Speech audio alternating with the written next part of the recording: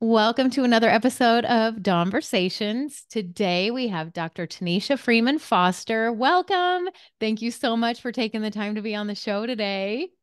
Thank you so much. And thank you for the opportunity to participate on the show Oh, today. I'm so excited about this. So tell everybody why you're here. Tell everybody about the book. Yes, so thank you so much. So I just recently published a book, my first book, Navigating Rough Seas, and the C stands for Soul Eroding Assimilation-Forcing Systems. And it is a playbook of reclaiming your power, your wellness, and your joy as you navigate traumatic workplaces or dysfunctional workplaces. Okay, so what got you to write this book? Obviously, there is some background there. Yes. So first, it has been my experience, and I would say I've been in leadership for most of my career. So as a leader, I've been able to navigate various spaces, and I will say overall, my experiences have been more positive than negative. But I also understand the impact of leadership and the impact of organizational culture on individuals, whether that is individuals that are working or clients. And so I've seen both. I also have I did my dissertation in organizational culture and how it impacts individuals who are living with HIV and AIDS, their decision to take their medication or attend their doctor's appointments. And so what I've found from those focus groups is that if people came into their appointments and they maybe had an appointment at 12 noon and they weren't seen until 1 or later, and no one came out and said, hey, like, we're running a few minutes late Right. or this, they would take that as their lives didn't matter. And in turn, they would stop taking their medication, they would stop going to those appointments, and they would essentially give up on life. And so and seeing that, I think it just cemented for me the power that leaders have to make a difference in individuals' lives, something so small as Right. we're running late and we'll get back to you made a life or death difference for people. Also in the workplace, I've seen with individuals of various races and genders, but especially Black women who are navigating workplaces that are traumatic, where they don't feel seen, where they don't feel heard, and where they don't feel celebrated, and the impact that that has on individuals' lives, not only at work, but in their personal lives. And we've seen a number of individuals who have died by suicide as a result of workplace bullying, as a result of feeling disrespected at work or feeling stuck in a job that was continuously eroding at them, eroding at their soul, eroding at their spirit. And so my goal with this book is to amplify that, to amplify what's going on in the workplace as leaders to individual staff and also as leaders to clients, to really elevate this is what's going on, and you have the power to do better, you have an obligation to do better. But also to Black women and other individuals who are navigating this, making sure they feel seen and heard, because a lot of times a lot of the trauma and a lot of the debilitation that comes from that environment is thinking that you're the only one, thinking that Hmm. you're alone, thinking that it must be a figment of your imagination, and also that you should just be glad for a paycheck. And so in Hmm. exchange, you allow these things to go on because that's the way you eat, that's the way you take care of your family. And again, if you think you're the only one, that plays in your mind of maybe if I just do this a little differently, or maybe if I just be quiet, or maybe if I present like this it'll get better. And really it doesn't, because there's Yeah. a real pathology behind the individuals who are doing this to other people. And so that is the goal of the book, to really amplify that message and to let people know that they are not alone. Yeah, that's amazing. Well, and everybody, as human beings, we want to feel validated and seen. Absolutely. I would rather be bullied than feel like nobody sees me in a room or ignores what I say or that what I say doesn't matter. Like that is so belittling and can make people feel so small. And until I saw the subject matter of your book, I did not realize that that was something that was so rampant. Did Absolutely. COVID change anything for that? I think it's a yes and a no. I think there are many layers to this. So I think in terms of an increase, I wouldn't say so much an increase. I think this has been something that's been going on.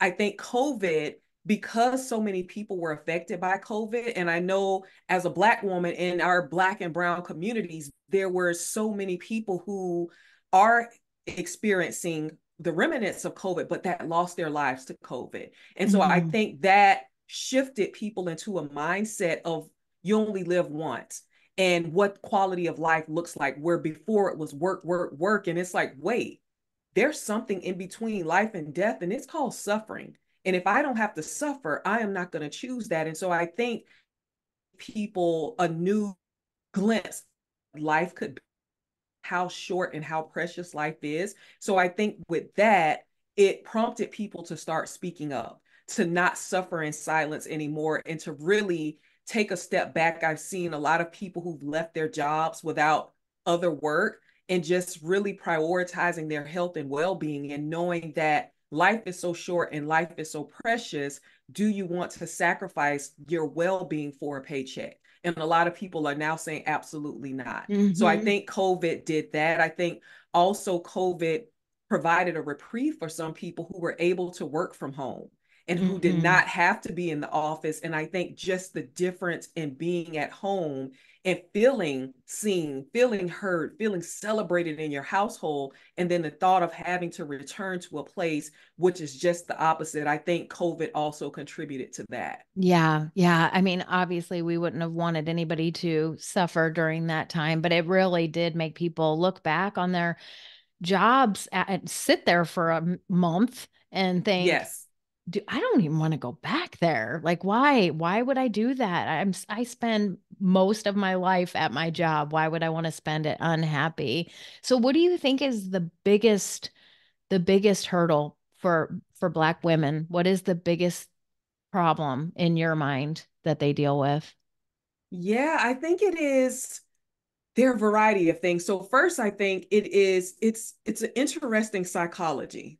It's so many layers to it. And so one is you were hired for your expertise. You were hired for your knowledge. You were hired for the excellence that you bring to the work and your passion for the work. And then you come into this place thinking that you'll be able to thrive and use all these things that you were Hmm. essentially hired to do. And at some point, you reach that level of becoming a threat.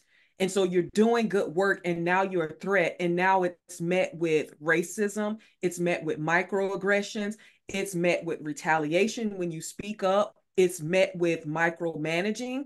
And so there's this intersection of just so many things of like, wait, that's what you hired me for. You hired me to speak up, you Right. hired me to do these things. And now I'm being penalized because someone didn't like the way I said it. They didn't like the tone that I said it in, and now it's open season. It's like every day I have to come, and I say every day I have to come with my helmet and my hip pads on, ready to protect myself because it's a war, it's a game, and it's not set up for me to win. And so those are the things that people enter in. And so imagine waking up every morning enjoying the thing that you do, but not the place that you do it in and not Mm. how you are treated. And so that presents a lot of layers of, if I leave, what's going to happen to the people who depend on me? If I leave, what will happen to the services or to the programs that I lead? And so a lot of times as leaders, we serve as buffers and we're getting burned from both ends. We get burned from senior leadership and get burned from the fact that this is taking a toll on us emotionally and physically. Yeah, it sucks that a job can do that to a person, but it does. It can Yes. be life sucking. Do you Yes. think that the human resources departments in general are equipped to deal with these kinds of touchy issues? Yeah, that's a really great question. And I think it just depends because there are a lot of different thoughts around that. First, that human resources is not there to protect the staff in the first place, that they're there to protect the company. And so, if that is the Mm. premise, are you really there to serve me? And what does that look like? What does human resources protecting me look like? And does that even exist? And a Right. lot of times with this navigating rough seas is that there are things that happen underneath the surface that are undocumented. And so now, for example, I have to go to HR and say, you know, when I was just in that meeting with Dawn threatened my job because I said this in a meeting. Where's the proof? It's my word against your word. And if Right. you've been there for 30 years and I'm new, or I've been there for 4 years, and so that is the difficulty in navigating this, and that's what makes it even more dangerous and even more harmful, because a lot of these things happen behind the scenes. It's very little that may happen in email or may happen in front of people. It's behind the scenes, but it's happening to multiple people behind the scenes. And Mm-hmm. so how do we come together and say, no, there's no documentation of that, but that happened to me too. That Yeah. person said that to me too. And so I think it's that, and it requires a sacrifice. And it's how many people are willing to sacrifice their finances, how many people are willing to sacrifice whatever favoritism they may feel like they have, or that things are going kind of good for me because they're focused on someone else right now. And it's Right. like, do I want to really insert myself? But I think that that is the call. Like, we have to be willing to make that sacrifice and to take that risk and say, absolutely not. This is not okay. And it's happening and it's harmful, because if it happens to me and I leave or I'm terminated, it still goes on because the Right. mindset continues. That insatiable need to oppress and to be in charge and to traumatize individuals still goes on. And so there's power in community. Yeah, for sure. So, what is your advice? Just to take notes, document yourself whenever a situation happens until you feel like you've got a pretty good case, or do you start asking other people, are you experiencing this? I mean, what do you do? I think it's a combination of everything that you just said. Take good notes, document as much as you can. Also, find other individuals, because most likely other people are experiencing it in the workplace. And I think there are ways to kind of plant seeds to see how other people are experiencing it. A lot of times I say there's a lot of words in silence. And so you see when certain people enter the room, even a virtual room, who sucks the air out and who gives it life. And it's like, okay, that person is affecting other people in that way as well. And so I think it's that. One of the things I talk about in the book is having a pivot plan. And so you have two options, in my belief, that you either plan to leave or you plan to stay. And so if that environment is toxic, if you're planning to stay, there are supports that you need. Your mental health therapist, you might need an attorney, you need definitely things to do outside of work, because that's the other dangerous part of this. Is sometimes people feel if they just work harder, if they just do more, that it'll be better. And that's actually the dangerous part of it, because then you start to isolate yourself from your outside community, from your family, from your social circles, and there's no one there to bounce off ideas and say, no, that's really dysfunctional, that's really abusive, that's toxic. And also just to Mhm. release it through exercise or through being in certain activities with friends or family, or dancing or singing or painting or whatever you like to do.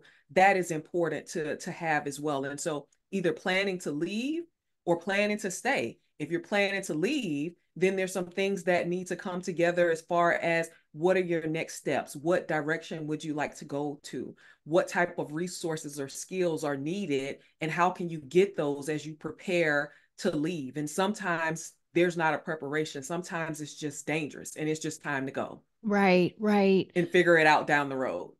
So, how did you come up with your metaphor or the whole book, how it's talking about the under the, the surface and water and all that, the seas? How did you come up with that? Yeah, so this is really interesting. I think it came to me in flight. I was on a plane, and it's like, that's what it is. It's rough seas. It is that wave. It's being in the ocean and waves coming from all sides. And so it may be microaggressions, it may be racism, it may be someone coming and looking in your office and your files, or meeting with your staff without you. And so it's a Mm, combination of things. Most of the time, it's not just one thing, because then we would be able to compartmentalize it. Most of the time, it comes from multiple things. And so thinking of being in the ocean and waves just coming from different directions. Those are the rough seas. And then once I came up with rough seas, it's like, what could seas stand for? And I knew it would be something related to soul eroding, because I wanted to make sure that people knew that it's not just someone having a bad day at work, that it's not just another bad day in the office, that it is a slow erosion of your humanity, that is a slow erosion of your purpose and your power and who you are as a human being over time, and what that does to you emotionally, what it does to you physically, what it does to your health. And so I wanted to make sure that I really was specific about that word. Also assimilation forcing, because a lot of times that's where the problem happens, that we hired you to do these things, but we want you to do it like this. We want you to say it 3 times. We want you to tilt your head to the side and say it with this tone. And Oh, so every organization has a culture, and there's the expectation that you will immerse yourself in that culture. And overall, if it doesn't impact your authenticity, it's like, okay, on Tuesdays, we wear our polo shirt with the name tag on it. Boom. But when it's like, no, you can't show up like that. You can't wear your hair like that. You can't say those words like that. Don't do that in front of those individuals. Don't say it like this. Now you start to make me question who I am as an individual and how I'm perceived. And now, in addition to coming and showing up for this presentation, I have to think, do I want to wear my hair like this? Do I want to wear my shirt like this? How should I say it? Should I look people in the eyes when I say it? Should I look away? Should I use this word? Oh, maybe that word is too harsh. Maybe I should use. And so the oh, thing that was geez. fun has now become a chore. And even that starts to erode at people. And so I wanted that to be clear. And then systems, that is happening in multiple places in different things, and it continuously happens, like a system ABC, or whatever that Mm-hmm. collection of numbers or letters is, that it happens in that. It just continues to happen continuously until we intervene and say, this is not okay and this is enough.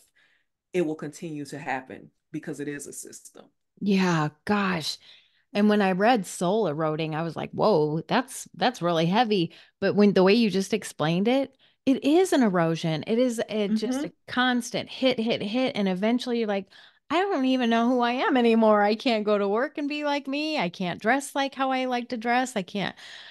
That was a perfect way to word it. When you were writing the book, did you feel like God was working through you? Like, or did it just flow like that? Because the way that you word things and you say it, it's just like it came through you. Your hands are magic.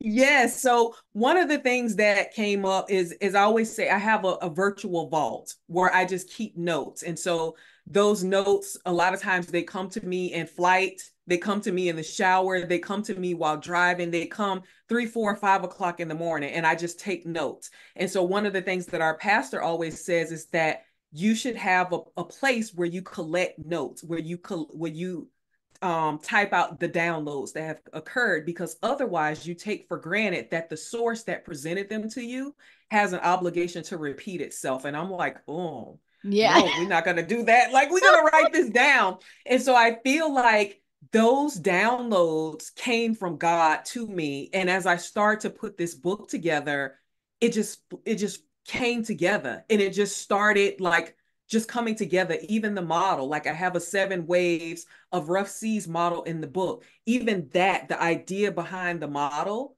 the thoughts that came with each phase of the 7 steps, I feel like that was a download from God. And it's so funny because I have words, but those words are so much beyond my words, to the point where I Wow. just recently finished working with someone who did the Audible voiceover for me.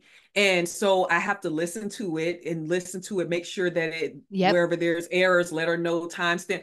And so I'm sitting in my office and I'm listening to it like it's somebody else's book. And I'm like, this is really good. And I'm like, no, you wrote that. And so I realized at I think early on, I was caught up into, do I want to write this? Do I want to put this out there? What will people think of this? Do people even want to read it? And I had an epiphany And it was like God spoke and like, this is not about you. You are a Oh, vessel that this is flowing through. Yes, this is your experience, and you are the vessel. And so you can tuck your stuff and get this book out there. And so I think once I got that, it's like, okay, this is not about me. However I feel, anxious, excited, fearful, this is not about you.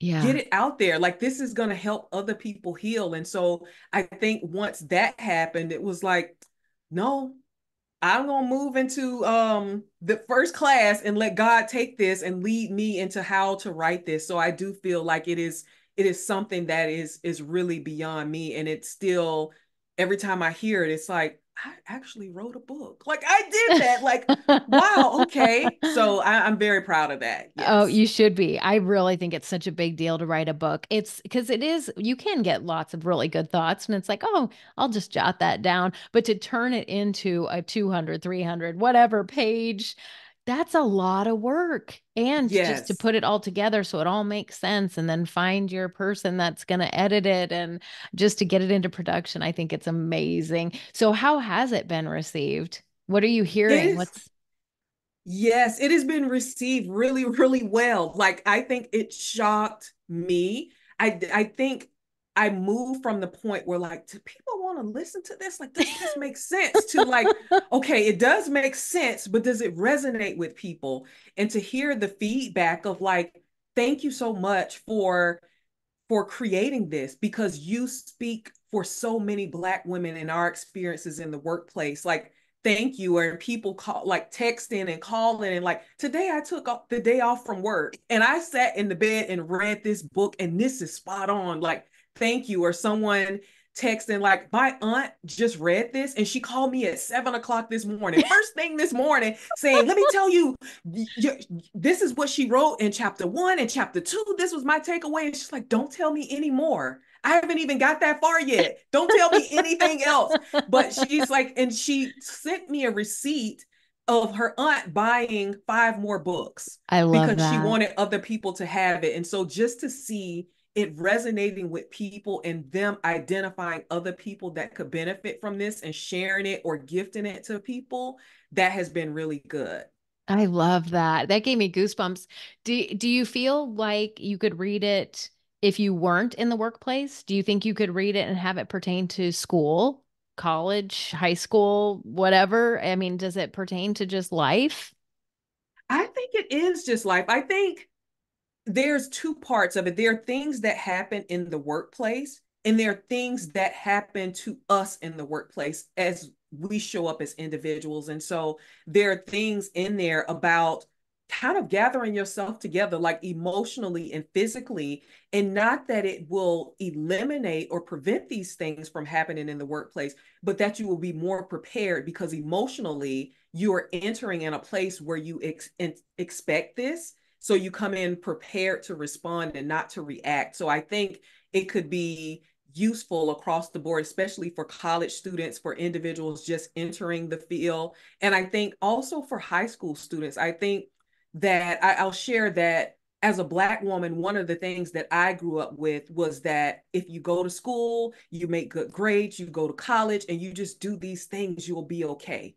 Like, you'll be able to make the income that you want to make, that you live in the community Mhm. that you want to live in, and somehow you will graduate out of this space where you experience trauma at work or where you feel less valued. And so what I found is that that's not true.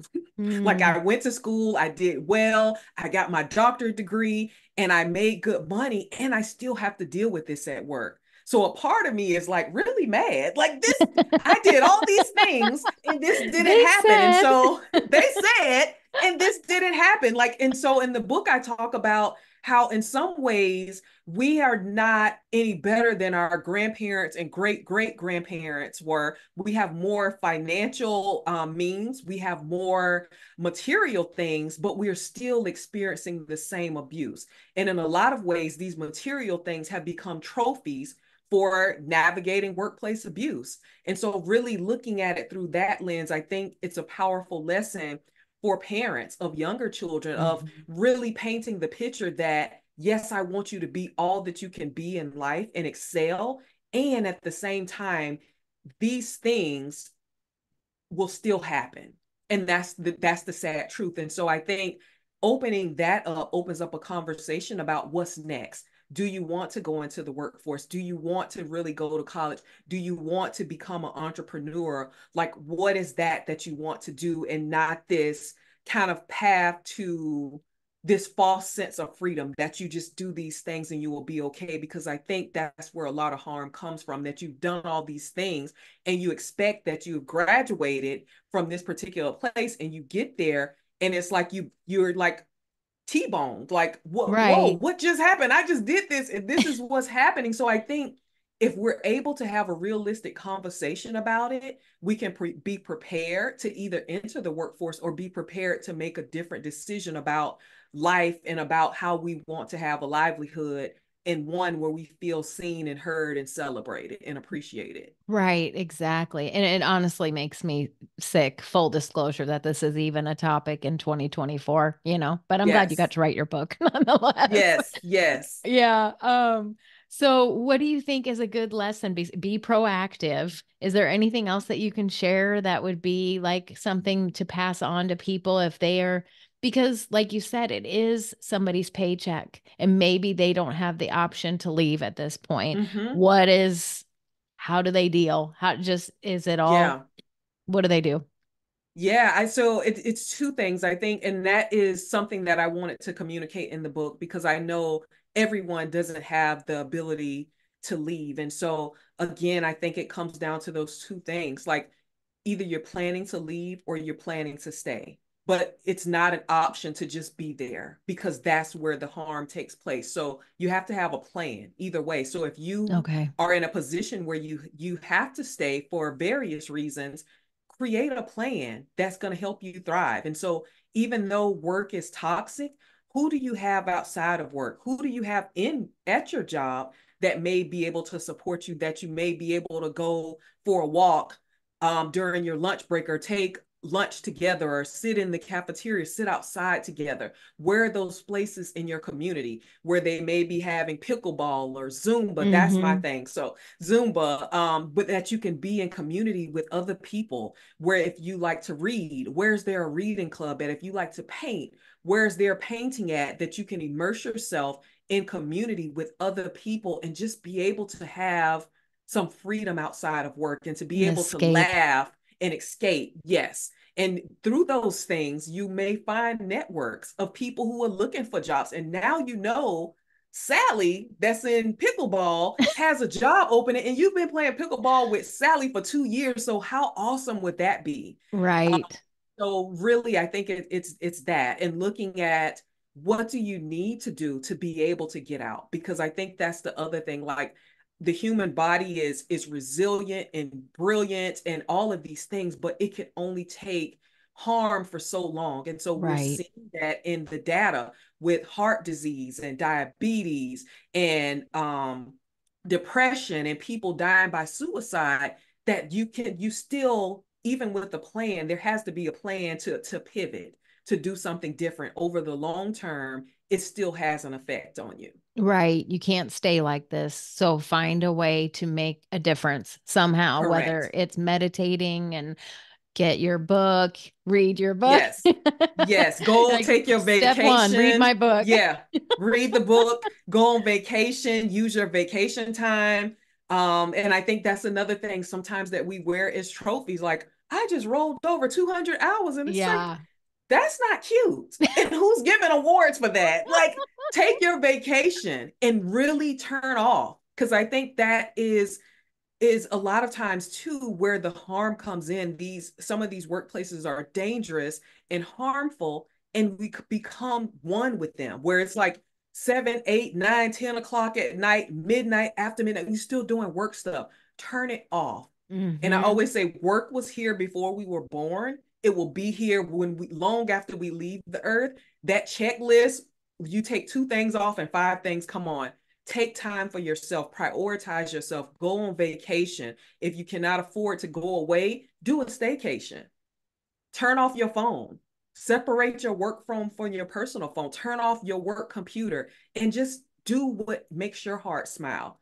And so I always say too that sometimes doing nothing is something. Like doing nothing is something too. Whether you decide I'm going to take 5 days off, and 3 of those 5 days, I'm going to lay in my bed in my pajamas and watch Netflix and funny movies. That is your business. Like, Yay. do what makes you smile.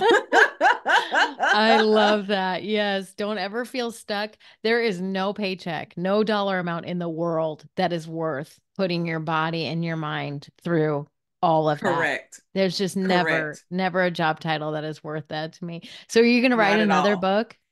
Oh, that's early. I can't, I'm still, I think I'm still on the roller coaster of this one. Like it has been an amazing journey. And I think I need to just really breathe and take it like, And because enjoy again, this it. has happened, enjoy it and just bask in it. And I've really enjoyed the journey. But again, I feel like I was a vessel for this. So I'm not Hmm. going to say I will never do it again because I want to be obedient. If God says, hey, book 2, let's go. It's like, okay, let me get out my notebook. Let's get it. And so yes, I'm not going to say never. I'll say for Right. the moment that Just is not enjoy in my it. mind. Yes, I'm enjoying Yeah. it. Well, and to bring it full circle, talking about how you're getting these downloads in the shower, that's when I do my best thinking too. And I think it's because I don't bring my phone into the shower. I am Yes. there. It's just you're there and you're forced to be present. And people, everyone needs to listen to those messages that come in, the ideas that come in.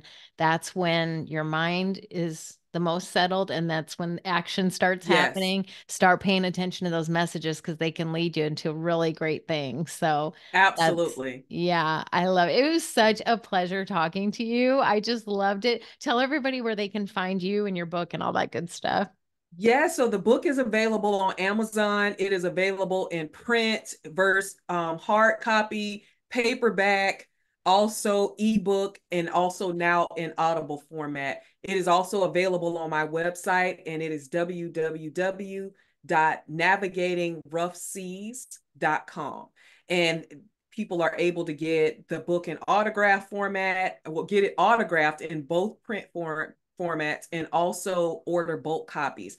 There's also additional information about the services I provide. So I am a national trainer, coach, healing circle facilitator, and also consultant. So I am here to provide service to individuals who may be navigating rough seas, but also organizations. That's another big thing. Organizations who I think sometimes try to sweep this under the rug and like, no, that's not happening here. Let me talk to your staff because they a lot of times have a different perception of this. And so I'm here for that too, to provide organizations with a strategy, strategies for healing. How do you create a place where employees look forward to coming and hate to leave, not because they're forced to or not because they're afraid to, but because they desire it, because they really want to. And so that is the business that I am in. And that website can also be found under navigatingroughseas.com, also under Lead Us Well, and that is www.leidoswel.com. And so Lead Us Well, and it's pronounced Lead Us Well. And so that is the goal, to help leaders learn well, lead well, and live well. I love it. I love that message. It was such a pleasure to meet you. You're just a beautiful human inside and out. I and your background too. No, people Thanks that are so just much. listening can't see it. It's like all these beautiful bright flowers. It's beautiful. But anyway, thank you so much. And I'll put everything in the show notes so people know how to find you. And I will definitely be in touch. Thank you so much. Awesome. Thank you for the opportunity, Don. And thank you for having this platform to even be able to have these types of conversations. So thank you for your work in cultivating this and creating and moderating this as well. Oh, thank you so much. All right, we'll talk soon. Bye bye. Okay. Bye bye. Take care.